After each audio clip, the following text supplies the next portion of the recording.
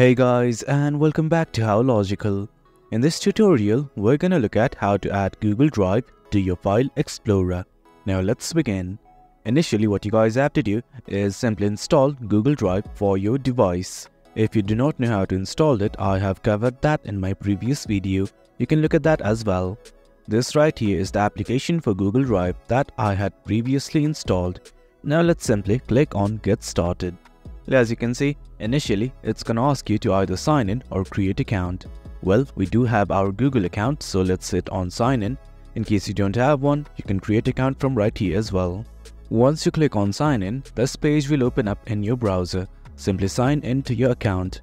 I'm gonna enter my account details right now.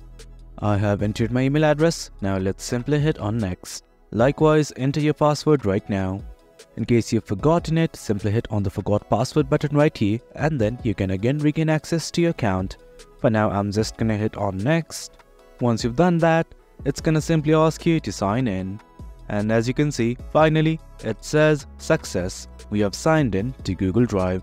Now let's again return to the application once again. Well, right here as you can see, it's asking me something like this. Welcome to Google Drive. Choose folders to sync from your computer to your drive. I'm not gonna look at that right now. I'm just gonna hit on skip.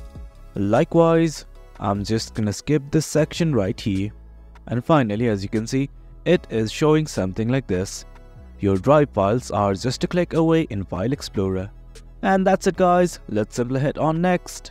And as you can see, we have successfully signed in to our Google account in the Google Drive application.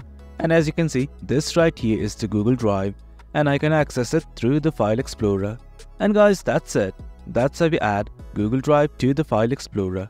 Hope you guys found this video informative, and for more content like this, do remember to hit like, share and subscribe. The support fuels us. Until next time, thank you.